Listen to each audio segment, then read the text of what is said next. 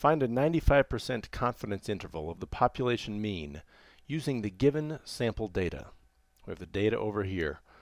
And the confidence interval is built by finding the sample mean and then adding or subtracting the margin of error.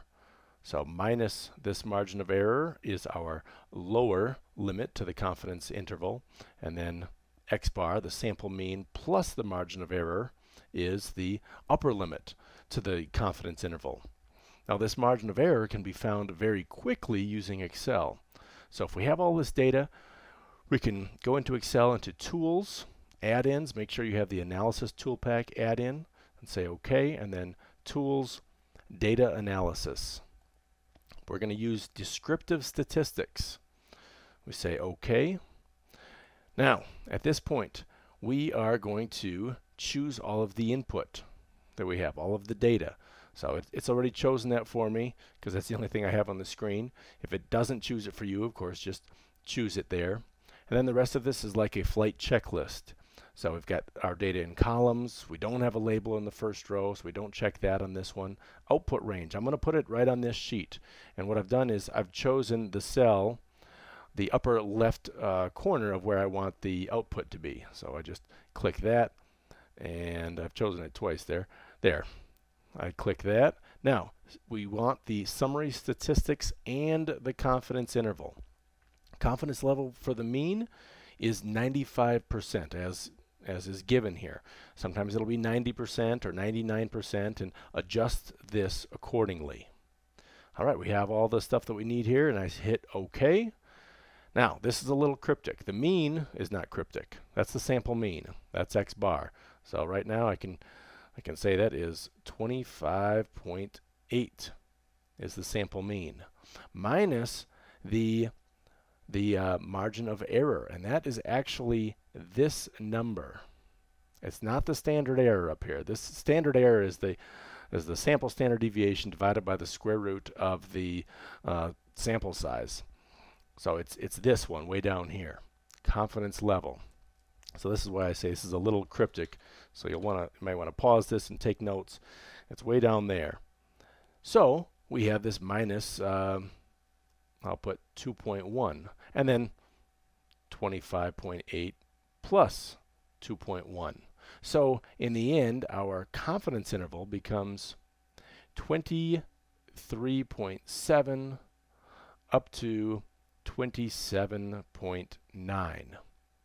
So that was quick. If you've got the data, then it'll be really fast for you. What if you don't have the data? What if you only have x bar, just the sample mean, and little s, that is the sample standard deviation, and just the sample size? Sometimes you come across problems like this.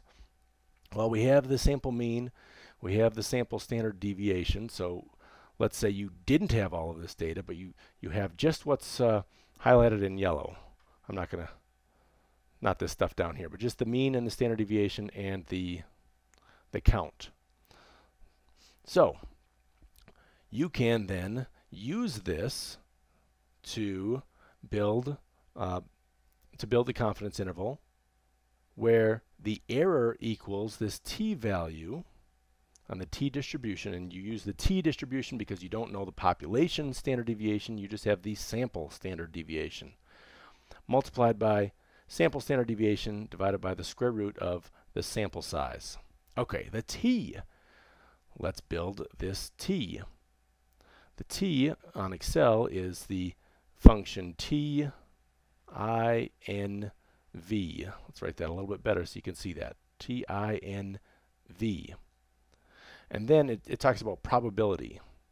Well, what that is the 1 minus confidence level. So in our case, it's going to be 0.05, and I'm going to actually put in just 1 minus 0.95 because I want to drive it home that we can just follow this directly. So, and it's actually the probability of the sum of the tails and all that stuff. But okay. Next is the n minus 1. And that's telling Excel what are the degrees of freedom, sometimes abbreviated DF. So n minus 1. Okay, I'm going to type all of this in, this whole formula into Excel, and we should get the same error that we got because we're using the same the information from the same data. Now, it'll be a little bit off of that because I'm rounding here with the sample standard deviation and all that stuff. But let's see what we get.